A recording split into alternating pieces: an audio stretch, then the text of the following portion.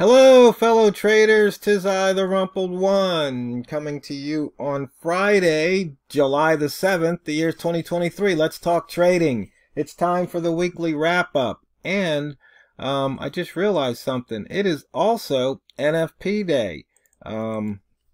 Walmall and I did some trading. It's funny. I guessed short, price went long, so then I had to trade my way out of the mess. But that's what I did. These videos are for educational purposes only. Your results may differ from mine. So let's take a look at the weekly. On the dashboard, all the gaps have filled. We're 69 pips above the open, 51 off the high, 99 off the low. As you can see here on this weekly chart, we did break out of the previous week's high. And if we take a look at the monthly, 70 pips above the open, now 72, 48 off the high, and 101 off the low. And remember, this was the first trading week, so the week and the month are pretty much the same.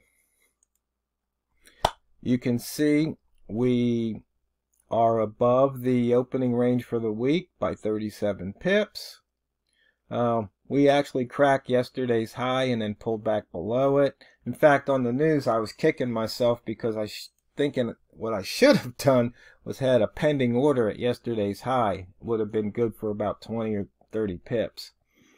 As you can see, we haven't put in a new yearly high yet this month, and we are 89 pips off the yearly high, 670 above the yearly open, and 956 above the yearly low. And that's all on the pound. The inside bar, we had an inside bar 2 days ago. We broke out of it yesterday, and we dipped inside and broke out big again today in that inside bar. Weekly inside bar happened 2 weeks ago. Yesterday we broke through the low by a little bit, but snapped right back inside. So we still have this inside bar, this weekly inside bar, that we might be able to take advantage of possibly next week. And I'm just biased short on the pound. I'm just thinking every opportunity I get to short it, that's what I've been doing. It's NFP Day once again, only 82 pips on the pound. We've got 1, 2, 3, 4, 5, 6, only 7 pairs over 100 pips on NFP Day. That's kind of crazy. I have been keeping my eye on the dollar yen. That's, I used to trade that all the time. And I guess it doesn't want to stay above the 144 mark. In fact, it's coming back down. It's only 143.20 at the moment.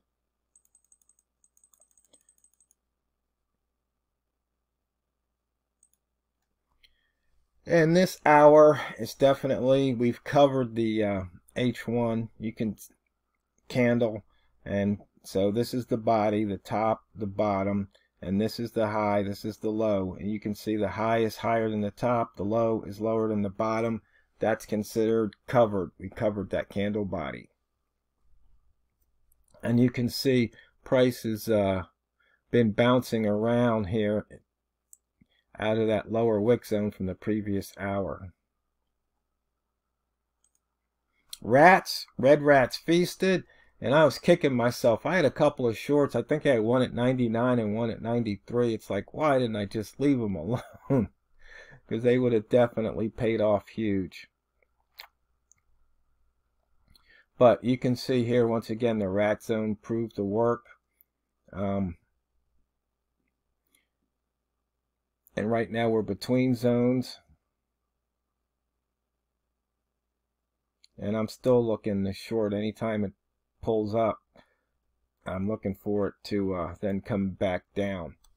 Bambino flex indicators indicated a long and definitely would have paid off. Near R1 bias is short on the pivot trading plan. Once again, that would have paid off. In fact, right now it's been good for about 18, 19 pips. And price got near the pivot. It actually took out the pivot and it said bias is long. We're 37 pips above that pivot. So that plan worked out. We talk about trading plans, and I read something or heard something. I was listening to a trading video. Yeah, I heard it. And the guy said something that I thought was kind of true.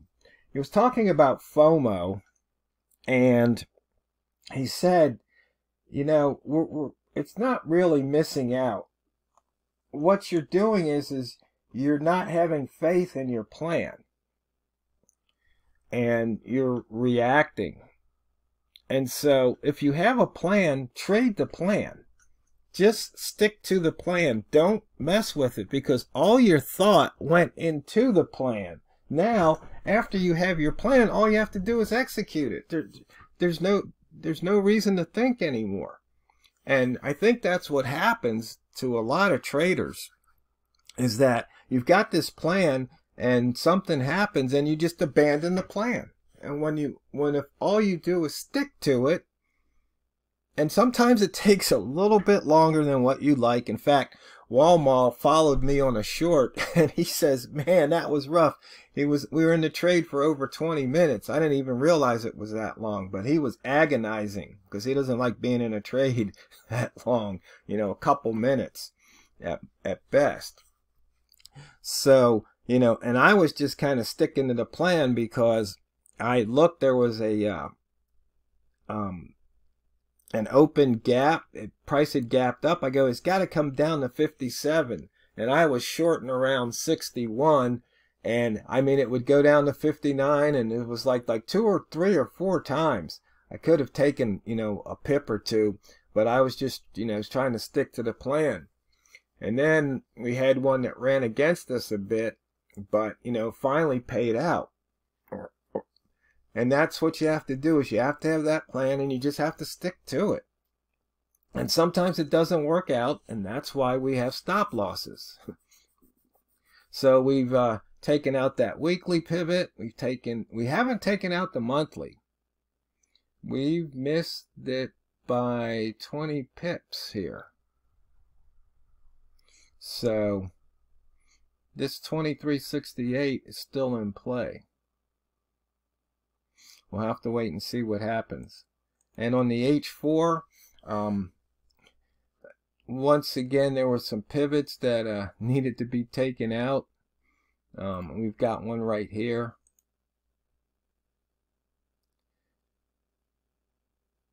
And so this pivot here needed to be taken out. It got taken out a couple of H4 bars ago. Actually, no, this one was taken out there. There was a missed pivot somewhere. I was looking for it.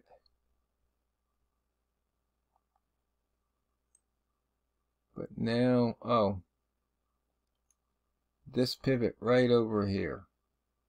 I think I called that one out yesterday. And then this H4, we've already taken out the pivot, and I played that short from the open. And we are in that upper wick zone. Once again, price extended above, came back, you know, short at the 80. I figured it had to get to 75, and it just continued on down.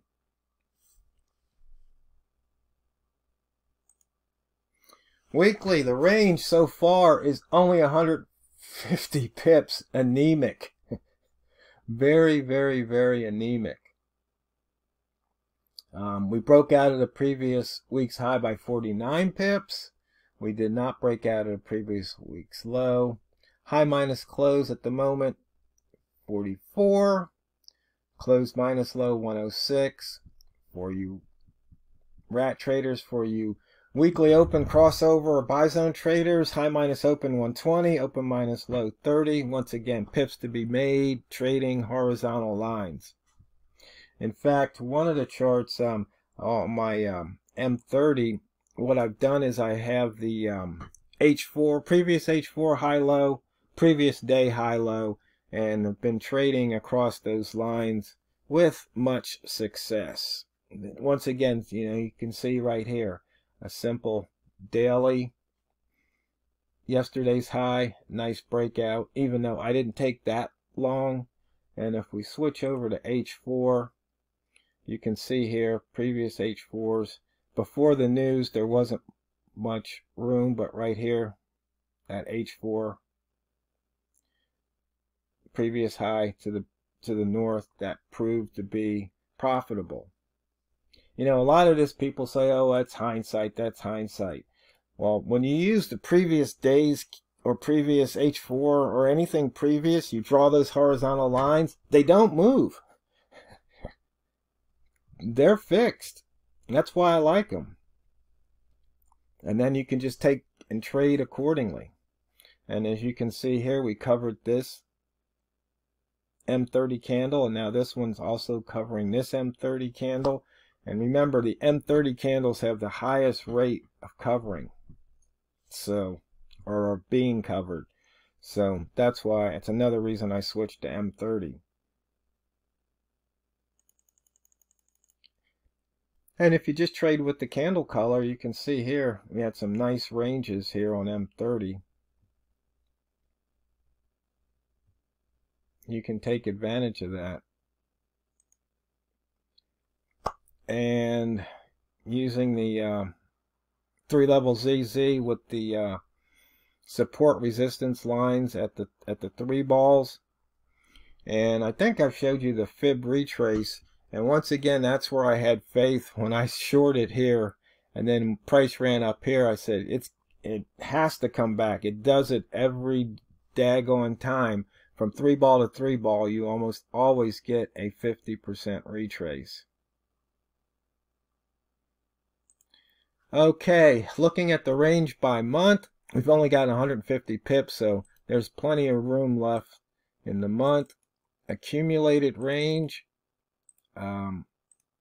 we didn't break out, so we're still at 1046 for the year.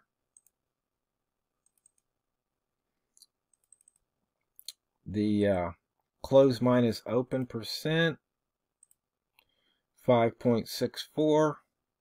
If you bought at the open, you'd be up 5.64% open of the year. For those ATR percent so far, it's low, only 25. So there's a lot of room. Once again, it's just the first week in January, and we've got 3 more full weeks of trading left this month. So there's plenty more to be had. Of range, that is.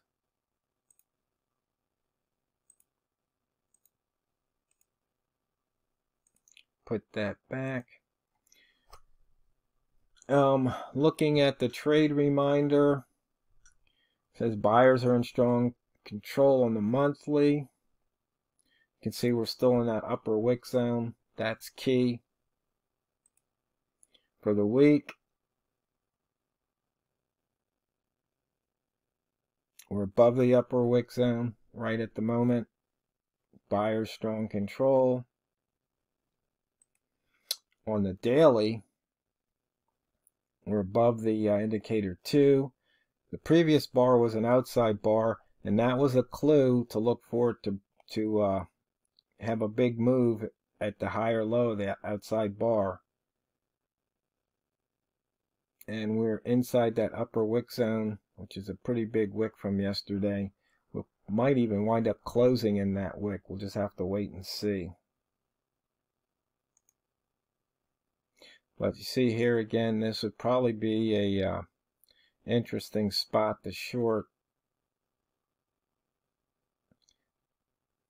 Actually,